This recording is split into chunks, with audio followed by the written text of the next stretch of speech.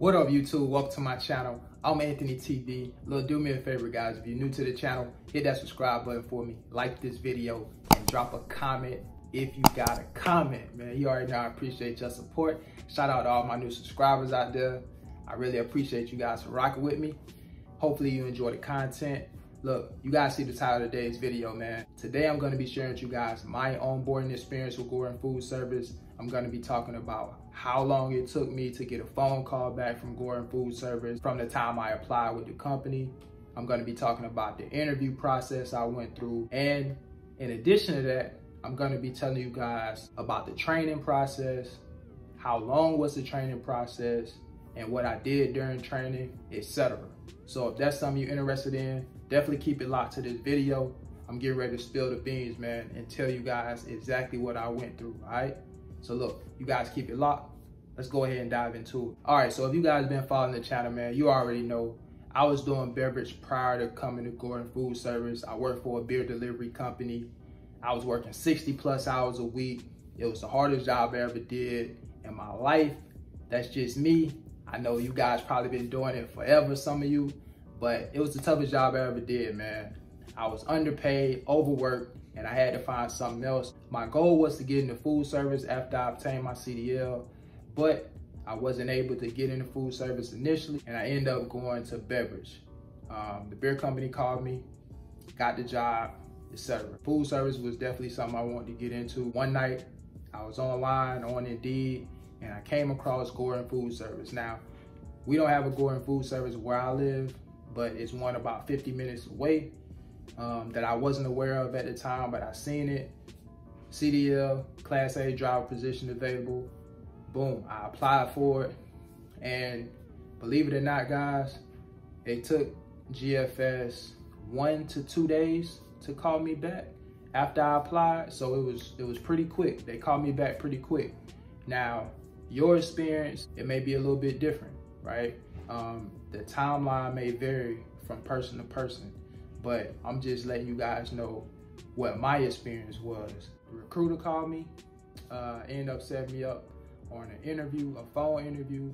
The interview went well. After that, she set up another interview with the transportation manager. That was the following week, like a Zoom call type of interview I had with the transportation manager. That interview went well, and Mike called me the following week. He told me he had some other applicants to go through. I don't know if that was true or not. I think he already knew I was the person for the job. Shout out to Mike, man. But he ended up calling me back the following week, gave me the call and was like, hey, you hired, basically. You know what I mean? Obviously, I put in my 2-week notice with the beer company. And after that, I immediately started with Gordon Food Service. So I had the phone interview, and the following week, I had a live Skype interview. It was like a Zoom call type of interview with the transportation manager. So once I was hired, got the job, and actually started, I ended up going to another location to do my training. Now, training is typically 3 weeks with GFS. All right, I spent my first 2 weeks at another location in Alabama. GFS paid for my rental car, they paid for my hotel, and they paid for my meals during that time while I was up there. All right, so the first week, first few days into it, we did a lot of paperwork and watching videos. That's what I did like the first couple days.